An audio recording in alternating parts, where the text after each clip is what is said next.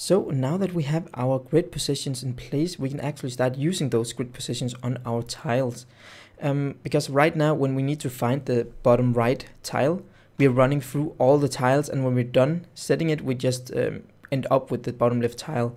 But because we have a grid position now, we can actually use that grid position to find the last tile and put that as our edge tile, the maximum tile we can move to with our camera. And this grid position is also going to be used by other things. For example, we're going to use the grid position for our pathfinding so that we can check a specific tile and check if the tile on position 10.3 is empty or if there's a tower on it, and so on. So we need to be able to access all the tiles, get a tile on a specific position very easily, and check if that tile is walkable, for example, or check if that tile is our end tile or anything like that. So we need some kind of structure that makes it easy for us to specifically pick a tile on a specific position. And to do that, we can create something called a dictionary.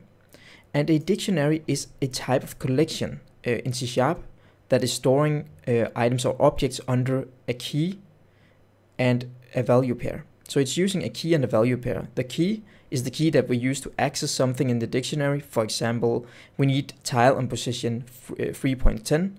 Well, then we ask the dictionary with a key called 3.10, and then it returns the tile on that position.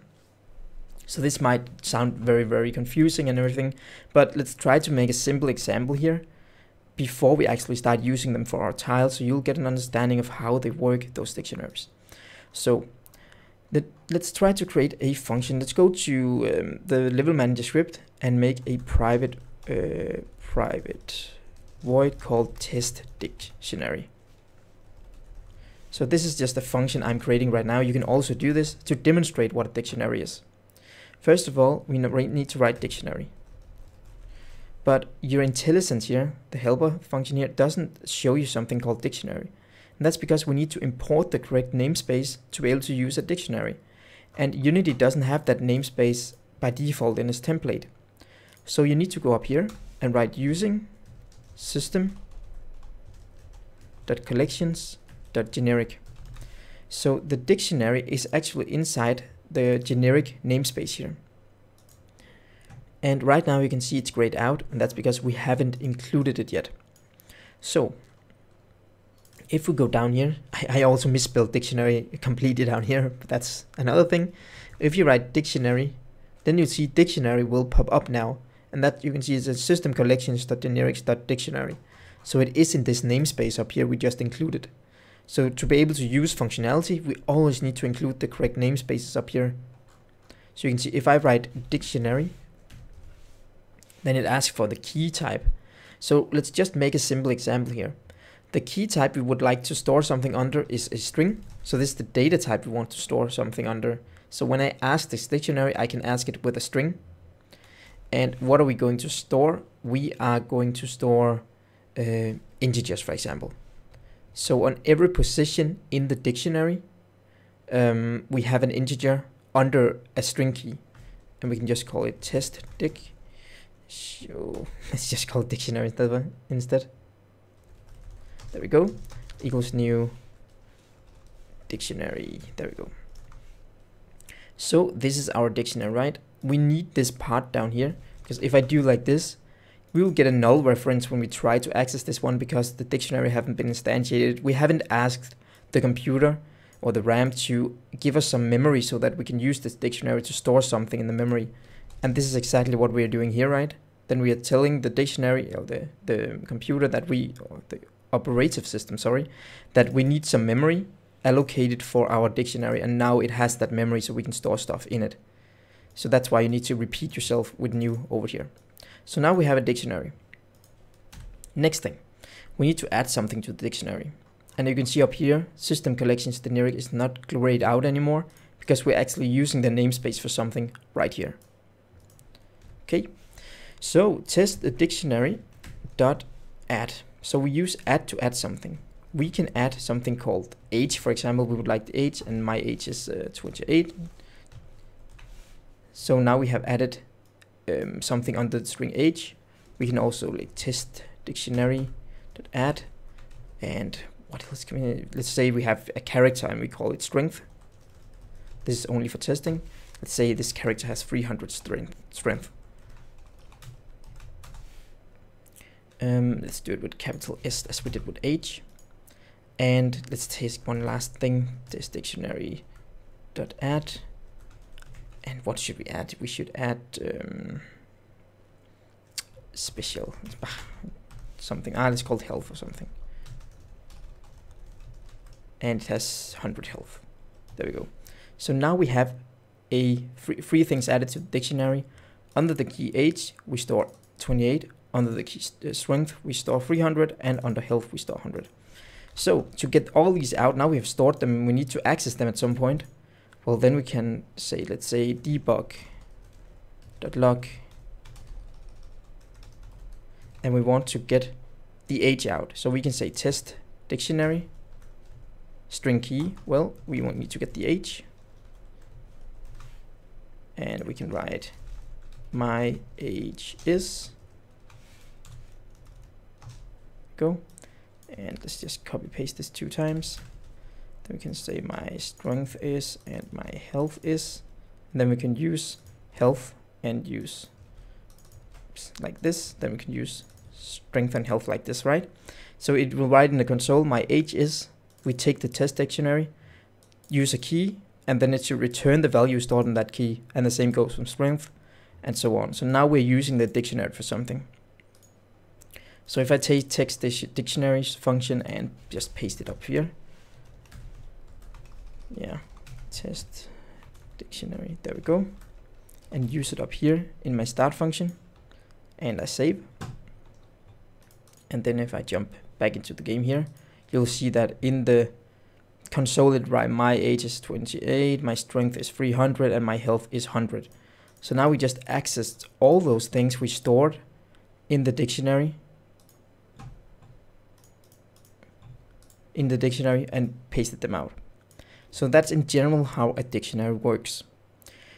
Now that we have that in place, we need to use the dictionary for something actually useful here in our game. And we need to create a new dictionary. So up here in our level manager, we need to make a property, and it should be a dictionary, of course, and it needs to take in a point so that we can ask a dictionary with a point, and then the point should return the tile that actually is on that point. So comma tile script, and we can call this one tiles.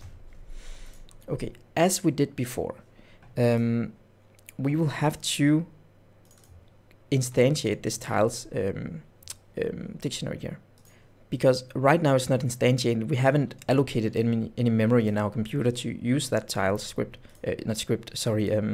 tiles dictionary. So we need to go to our create level function. And in the top here, before we start using it, we need to say tiles equals new dictionary point and tile script. So now we can store tile scripts under points in the dictionary. So I can ask this dictionary for a specific point and get the tile returned on that position. And this is how we can actually get the tile on the last point in the game. Okay. So right now we have a tiles dictionary, but it's actually empty, and we will need to add every single tile when we create it to this dictionary here.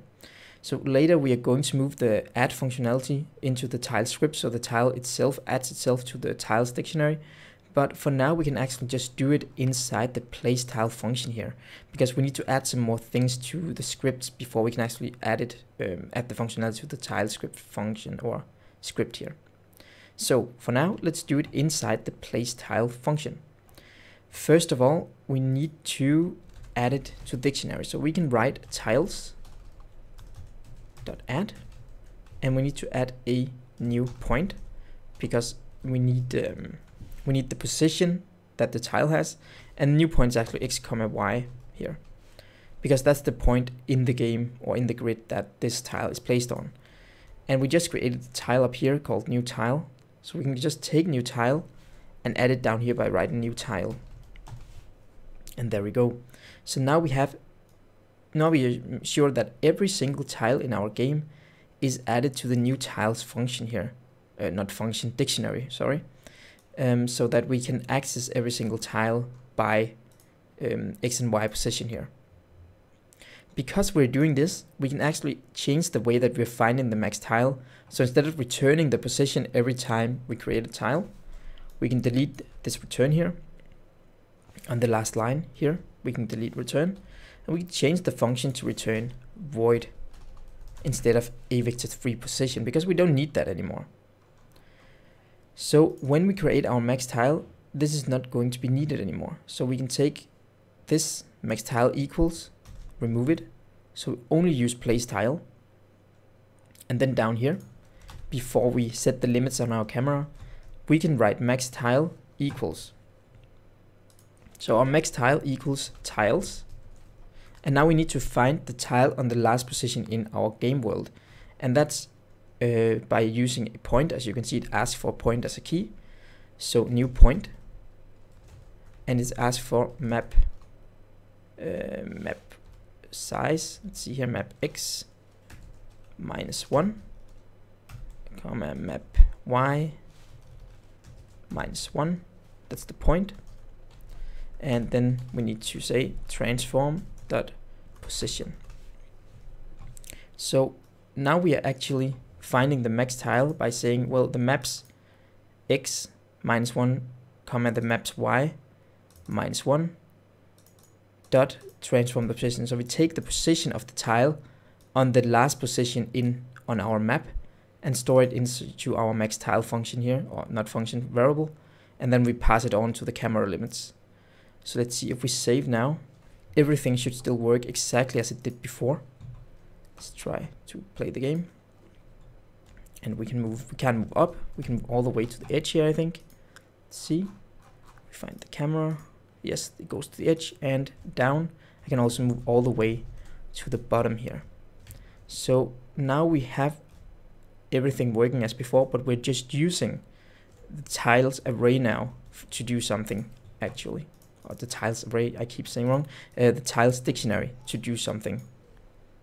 Okay, so now that we have our grid functionality, we will be able to place stuff around the world by saying I want to place a portal on point 10.10, for example. So in the next video, we will start looking at how we can place our portals, or we will start creating our portals in the game. So thank you very much for watching, and remember that InScope Studios is a community found page, and so all your support is very important to me. You can support me in different ways. For example, you can go to the Patreon page on the top of the screen right here, where you can support me for $5, and you can get every single script that I've ever created for and all the assets for all my tutorials. You can also click the bottom link and support me by getting this project or any of my other projects as a standalone product.